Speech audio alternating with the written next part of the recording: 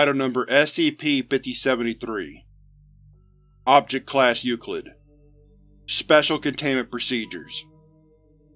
Foundation analytic assets are to monitor for reports of individuals deceased as a result of internal or spontaneous explosions.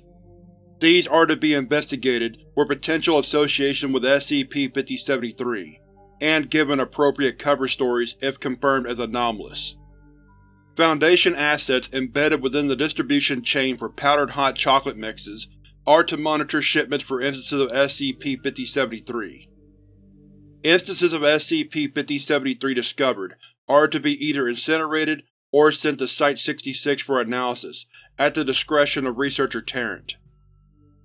Description: SCP-5073 is a series of anomalous packets of powdered hot chocolate mix. Instances of SCP-5073 outwardly resemble packets sold under legitimate brands, with no discernible differences save for tactile sensations of slight stickiness and mild warmth. SCP-5073 instances are found packaged alongside conventional packets of hot chocolate mix, with no more than one instance per box or package. SCP-5073 instances have only been found in the Western Hemisphere during winter, with a distribution pattern of 1 per 1 million units of hot chocolate mix. SCP-5073 instances contain cocoa powder visually identical to that of the brands SCP-5073 instances resemble, though the individual granules of the powder have been registered as both unusually durable and slightly warm. Marshmallows and other such toppings are never found in SCP-5073 instances, even when advertised. This can be used to identify SCP-5073 instances imitating particular brands. When mixed into milk, the powder does not actually dissolve, but remains suspended below the surface and not readily visible. SCP-5073 powder remains inert, if not ingested as is, or when mixed into liquid besides milk. The powder granules proceed to exude liquid with compositional similarities to chocolate, which colors and flavors the milk and leaves it visually identical to typical hot chocolate. This resulting composition is regarded by individuals as atypically appealing when imbibed, often described in terms of an explosive burst of sweetness that, regardless, never discomfits or overwhelms.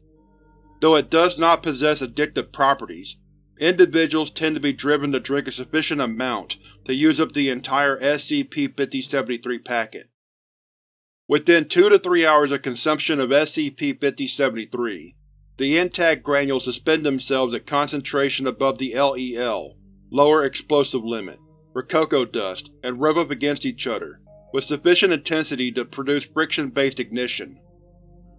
The dust explosion that ensues invariably possesses sufficient force to blow a human apart, and do considerable damage to their surroundings.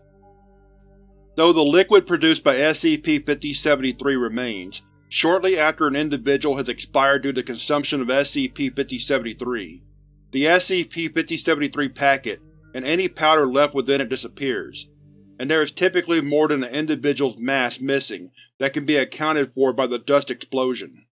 History: Foundation assets embedded in police and emergency services took notice reports of individuals exploding beginning in December 2000 and conducted an immediate investigation, isolating the cause to anomalous hot chocolate shortly thereafter.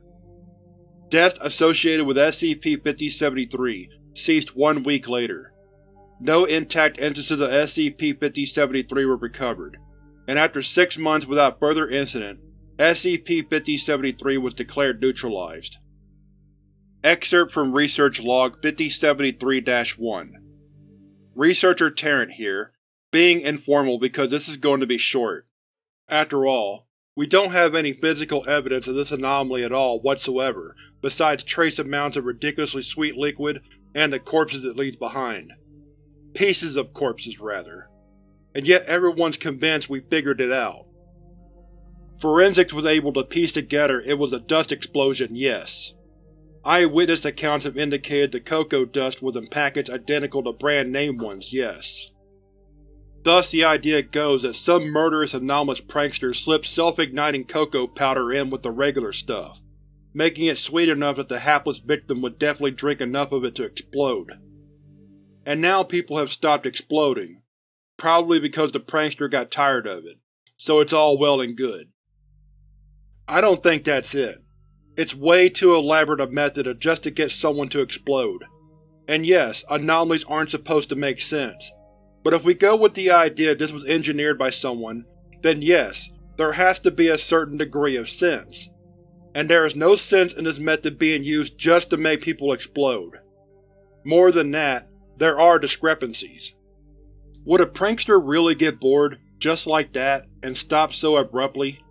They wouldn't be exploding people to begin with if they were worried about the Foundation starting its investigation. There has to be some external factor. It was stupid warm that January. Thanks, climate change. Maybe that's why. Less people drinking hot cocoa, less to meet. Some kind of quota? People think the package going missing was the prankster slipping in to cover the tracks. But if they can do something like that, they wouldn't use such a roundabout method to begin with. And finally, what's left of the corpses. How exploded they are covers it up well, but I've examined the bits where there's more meat and bone missing than there should be. People think I'm seeing things, but I'm sure of it. There are tiny bite marks. SCP-5073 incidents began again 1 year after its initial classification, continuing on through February. Instances have been recovered intact and sent to researcher Tarrant at Site-66 for analysis. Additionally, there has been a surge of social media posts concerning sightings of tiny brown spiders in areas where SCP-5073 incidents have occurred.